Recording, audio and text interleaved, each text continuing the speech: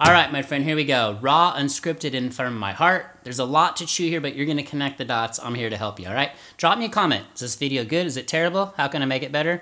Did you like it? All right. So, first chord is gonna be G, okay? Second chord is A, so like 1 in the 2 chord. But normally the 2 chord is a minor. I made the parallel major. Now, for all you theory buffs, why is that chord the A major? Why is the A the 5 of the 5? Drop it in the comments, and then the B minor. Okay, let's look at the first chord chart and get right to it. Okay, remember, connect the dots slow, all right?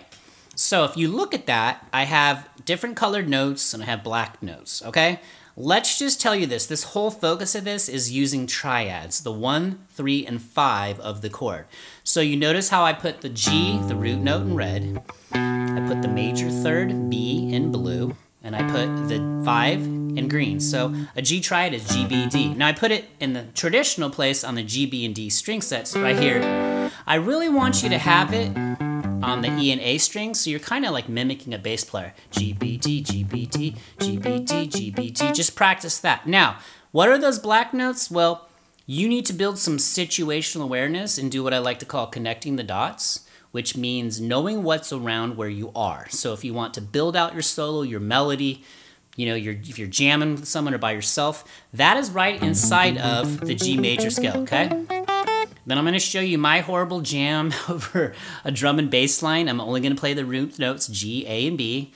1 bar of G, 1 bar of A, 2 bars of B, and you're gonna jam it over at the end, all right? But I'm gonna kind of show you, I am also gonna do like octaves that outline the triads, all right? Now here's the next chord chart, A major. Same exact thing, all right? Do you see the colors of the notes? The root's in red. The major third C sharp is in blue. The 5 is in turquoise, E, or green. Sorry, not turquoise. Somebody actually, thank you to whoever that was that gave me a tip to not call that turquoise and call it green. So that was a great tip. You guys drop me comments. See, I put them in the videos because I love you guys, all right? I'm trying to bring you valuable content. I really am, all right. So A, C sharp, E, A, C sharp, E. This is really how you build learn the fretboard, is using it in the context of like music, right? Now the same thing, the black dots, this is all embedded in the A major scale, okay? All right, so this is there for you to solo using triads, but also branch out and use the scales around that. As I like to say, connecting the dots, boys and girls. All right, now let's go up to this other chord chart. I don't know, is it a chord chart or is it a scale chart? This is like a hybrid chart. So instead of a B minor bar, you see that outlier note right there, that D on the A string on the 5th fret? That is the minor third. That's why it's blue. Now I put that because I really like this stretch. So B, D, F sharp. Red, blue, green, 1, 3, 5. And then your traditional triad right here, D, B, D, F sharp. Can't speak, B, D, F sharp. B, D, F sharp. That's hard to say. And then I put the B and D here. Now, what scale is that embedded inside of? That's actually pulled right out of the minor pentatonic, the B minor pentatonic. Okay, I just want you to have that. I really like the stretch, so practice this. 1, 3, 5, 1, 3, 5, B, D, F sharp, B, D, F sharp. And then come up with different combos, all right? So let's walk through it again. We've got the G, B, D, G, B, D, okay? Inside of the G major scale. And then we've got A, C sharp, E, A, C sharp, E. This is how you build like the knowledge of the fretboard. This is where you learn, you want to learn the notes, not just to learn the notes, but how to use them in a musical context. Agree, disagree? Drop it in the comments. All right. So, same thing embedded inside of the A major scale. All right, and then last but not least, right here from the B minor pentatonic scale with this minor third down here too, we've got the B minor triads. B, D, F sharp, right? B, D, F sharp. If you want to do this too, you can go B, D, F sharp. And then the traditional one, B, D, F sharp. Now, just so you know, I'll drop the video at the end. I did it a couple nights ago. These are the traditional triads on the D, G, and B string sets. Major triad, G, A, major, B minor. Okay, so what I'm gonna do now is I'm gonna jam over a little jam track, and boy, is it slow. I was trying to hold back, but I might have muffed it. But you'll get the point. You'll see kind of me emphasizing, okay? Now, I gave you the E and A string sets because that's a great thing to practice, like when you're sitting all by yourself on the couch or you got an acoustic. You can jam that almost, that's like kind of like mimicking the bass line, right?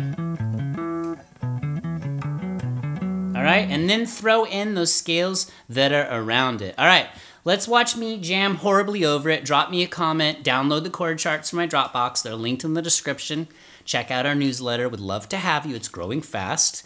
And just let me know. I'm trying to make these for you, get as good as I can. Okay, here's me jamming, and then we'll wrap up. We'll get to you jamming. Here we go.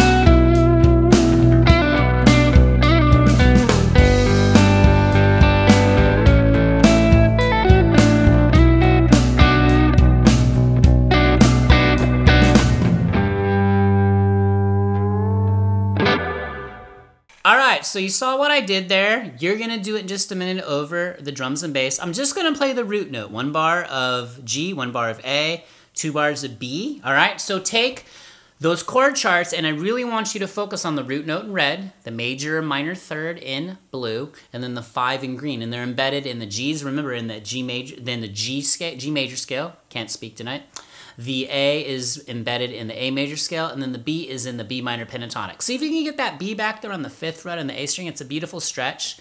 Really gives you some like technical prowess as well. Now, I don't have much technical prowess as you can see, but hey, I'm just like you. I'm just a dude trying to learn how to get better at music every day. So drop me a comment. How can I make this better for you? If you've made it to this end of the video, I'm so proud of you. And that's it. Remember, only you can stop you. Keep going. Check out the link to the newsletter and to the website. You guys know the drill. Now, you guys are going to go apply what you learned in the jam track. You're going to get those chord charts before you do, and you're going to have a blast doing it. See you in the next video. Peace.